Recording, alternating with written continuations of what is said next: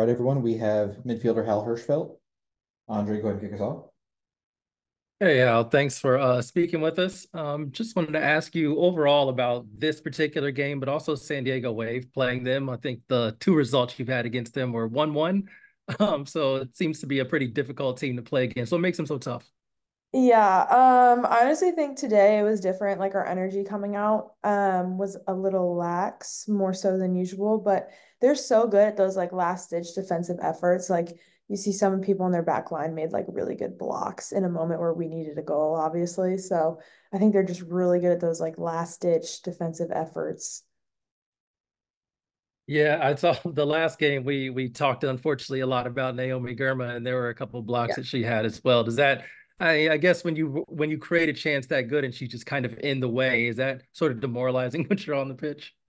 I mean, she's just a great player and she's so good at putting herself in those positions. So yeah, just overcoming obstacles like that, I guess.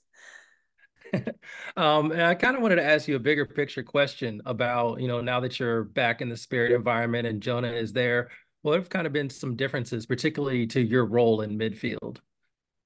Honestly, we have like similar principles, but just kind of like we have our principles are pretty much the same, but just kind of like expanding on it. I'd say like being a little more creative with it, I guess, like figuring out what works best for us based on the game. I feel like it changes all the time, but we kind of stick to the same principles. We've just been like refining them, I guess, if that's the right word. Yeah.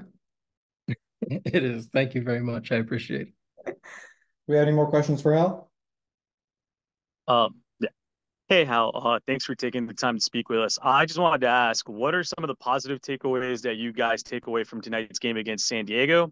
And what are some of the things that you think the team should improve on heading into the match against Portland on Saturday?